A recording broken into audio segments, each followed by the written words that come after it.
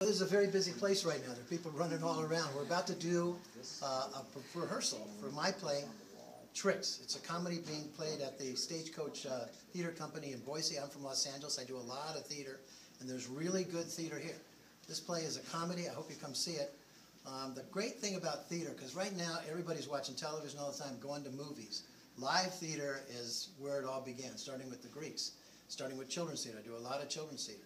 This play isn't a children's theater play. It's about a woman who has to take that kind of an occupation to have enough money to raise her child. So it's a little edgy. I hope you see it. But the thing about theater, it can be everything. And it uses your imagination a little differently than television or movies do. Stagecoach Theater Company is a really good company. It's here in Boise. I've been all around the country. I've seen a lot of talented people all around the country. There are good ones here in Boise. So come see this play. Come see all the other things they have. Go to theater.